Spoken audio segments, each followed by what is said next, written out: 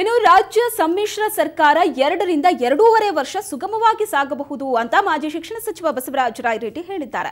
ಕೊಪ್ಪಳದಲ್ಲಿ ಮಾತನಾಡಿದ ಮಾಜಿ ಸಚಿವ, ಕಾಂಗ್ರೆಸ್ಗೆ ಅನಿವಾರ್ಯತೆ ಇದೆ, ಕುಮಾರಸ್ವಾಮಿಗೆ ಏನಾಗಬೇಕಿದೆ, 2 ವರ್ಷ ಆದ ಬಳಿಕ ಕೆಲವರ ಮನೋಭಾವ ಬದಲಾಗಬಹುದು ಅಂತ ರಾಯರೆಡ್ಡಿ ಹೇಳಿದ್ದಾರೆ.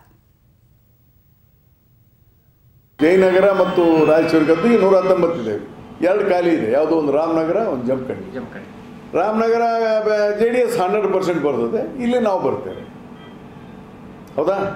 ಹೀಗಾಗಿ 121, ಅವ್ರು 104.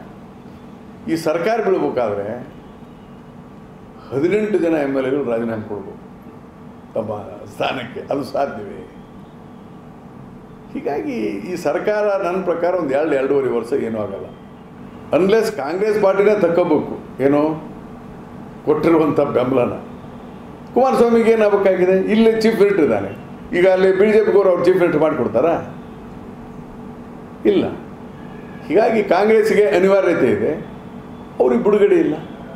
2.5 ವರ್ಷ ನಂತರ ಅಲ್ಲ, ನಾನು ಅಂದಾಜು ಒಂದು 2.5 ವರ್ಷ ಏನೋ ಆಗಲಿಕ್ಕಿಲ್ಲ. ಆಮೇಲೆ ಸ್ವಲ್ಪ ಮನೋಭಾವನೆ ಏನೋ ಬದಲಾವಣೆ ಆಯಿತು, ಅಥವಾ ನಾವೇ ವಾಪಸ್ ತಕ್ಕೊಬೋದು, ಅವರೇ ಏನೋ ನಡೀಲಿಲ್ಲ ಅಂತ ಕಿತ್ಕೊಂಡು ಹೋದ್ರು ಅಂತ ಅಂದರೆ ಮಾತ್ರ ಸರ್ಕಾರ ಹೋಗುವ. ಇಲ್ದಿದ್ರೆ 5 ವರ್ಷ ನನ್ನ ಪ್ರಕಾರ ಹಂಗೆ ಏನಾಗಲಿಲ್ಲ, 5 ವರ್ಷ ನಡೀತಿದೆ.